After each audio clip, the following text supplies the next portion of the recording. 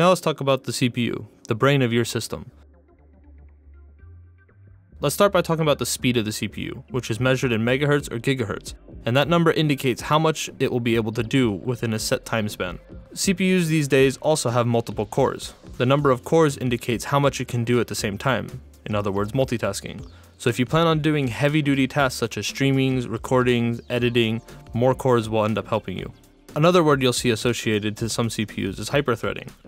Hyperthreading is a smart scheduling of workloads so that the CPU never has any downtime. Think of yourself as emptying a dishwasher full of plates. Hyperthreading is like emptying the dishwasher with multiple hands.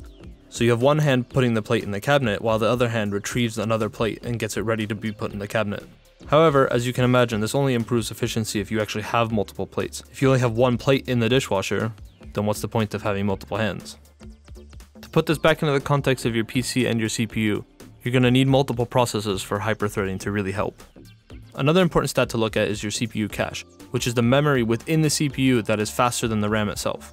The idea is that the CPU cache memory takes a small piece from the RAM, and based on that small piece of data, the CPU will be able to guess what's coming next, leading to better performance.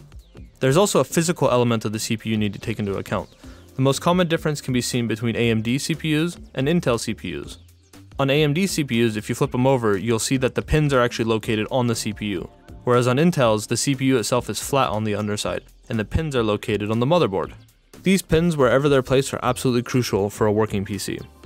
Bent or damaged pins can cause fatal damage to your CPU or your motherboard. Your CPU will also need a cooler, which we'll go into a little bit later. When installing the CPU, you're going to need to locate the socket that we covered before in the motherboard section. There's usually a lever that will hold down the socket, so make sure you push the lever up and that will open up the socket. Make sure you line up the cutouts on the CPU as well as the motherboard so that it's mounted in the correct orientation. Once everything's lined up, the CPU itself should fall in on its own weight. There is a bit of variation between motherboards, so it's always best to refer to the manual that came with your motherboard, but generally there will be a hinge that you fold down, and once that's set and locked in place, your CPU should be secured. It may feel like you're applying a bit too much pressure, but once the CPU is in the correct position, you'll need to apply a little bit of force to make sure that it's fully secured in place. So when you're buying a CPU, what are the things that you should consider? Firstly, and it holds true to every component, you should look at reviews to see how the CPU will perform in a real-world scenario. And because it's so important, we'll mention it again.